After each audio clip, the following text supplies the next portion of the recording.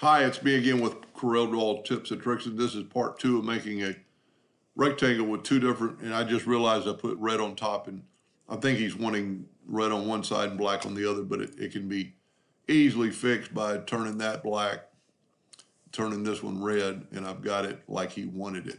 So to do that, I'm going to make a 10-inch line, and I'm going to go here now, and I'm going to go to inches this time, and I'm going to make it a 1/2 inch line.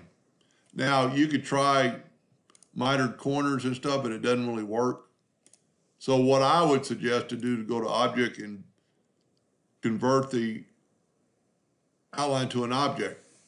Now, we know we have a 1/2 inch line, so we're going to set our nudge distance on a 1/2 inch, 0.5.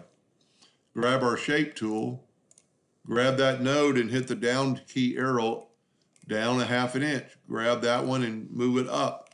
Now you have your line. Now what we can do is hit the plus key on the keyboard, move that over, do it again, move it over, or I could have used the duplicate key in this case. And then take two of these and just make them black. Now let's take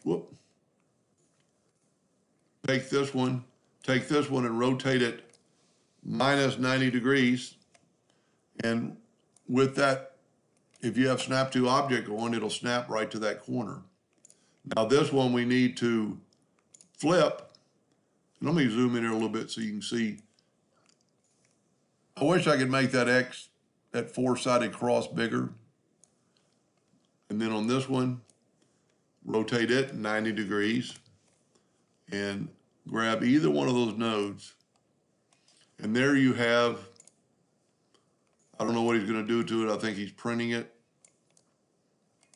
A square with two different colors. Anyway, I hope that answered their question. Thank you for watching.